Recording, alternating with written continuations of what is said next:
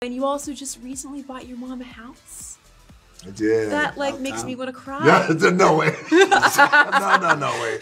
I gotta get a concept. $1 billion later. It's about time. $1 billion later, he finally bought his mama a house. All right, should we clap for that? Or, I think the whole room right now is thinking the same thing. No, wait.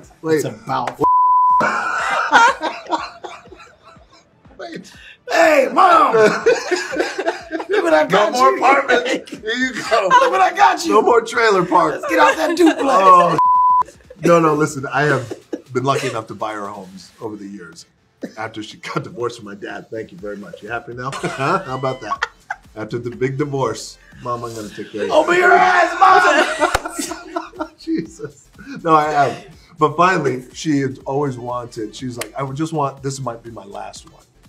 Okay. So I hate when parents talk like that. What have you done? First check that I got, I think I bought my mama a house. Oh, Mr. $1 billion box office over here.